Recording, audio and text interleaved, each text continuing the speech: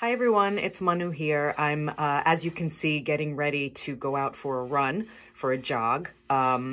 Just trying to stay healthy in the midst of staying at home and during the pandemic and all.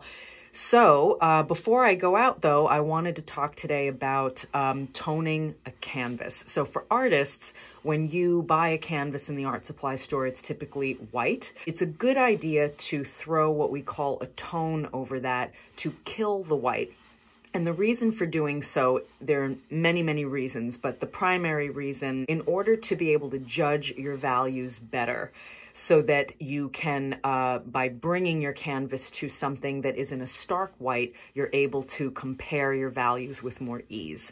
So first I'm going to talk about the materials that you're going to need to tone your canvas with oil. So the materials you're going to need in order to tone a canvas with raw umber paint is a little bit of raw umber, odorless mineral spirit or mineral spirits. I use Gamsol made by Gamblin, a brush. This is about a 2-inch brush, a bristle brush, or from a hardware store, you can buy something called a chip brush. Paper towels, these are Viva paper towels, these are great because they don't leave a lot of lint behind, or you can cut up an old t-shirt. What you're first going to start off by doing is either on a glass or wood palette or on this palette paper. This is made by Gray Matters. What you're going to do is squeeze out a little bit of that raw umber on there.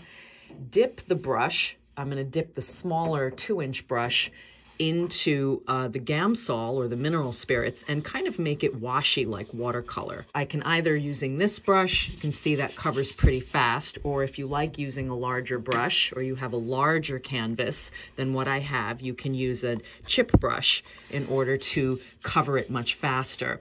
And you're just going to put that washy mixture and cover the entire canvas. So in an earlier YouTube video that didn't have audio, I toned a canvas, but what I found was that it ended up darker. So what I'm showing you today is how to tone the canvas a little bit lighter.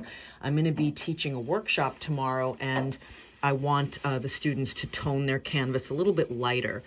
So the next step, and by the way that you control how dark or light it ends up, depends on how much Gamsol you mix in there with it, how washy you make it, compared to the ratio of how much oil pigment you have. So once you have your wash on there, what I recommend doing is I'm taking this Viva paper towel, I'm going to fold it into a square so that what I end up with is a nice clean edge that I can use to make both vertical and then horizontal strokes to cover the canvas. So you don't have to be perfect about it. Some people enjoy having some of these striated marks, and that's okay. But if you're a beginner and you're not sure what you like yet, then you just feel free to work the paper towel back and forth horizontally and vertically until you have it covered pretty evenly. So this is a little bit lighter than what we would say a middle value is, and that's a fine tone. You let this dry overnight, and then you're good to get started. By the way, what I did was I buy rolls of canvas, which is why this is cut, but this can easily be done on a stretched canvas or on a wood panel that's been pre-primed with gesso or with an oil lead primer. I hope this video was helpful.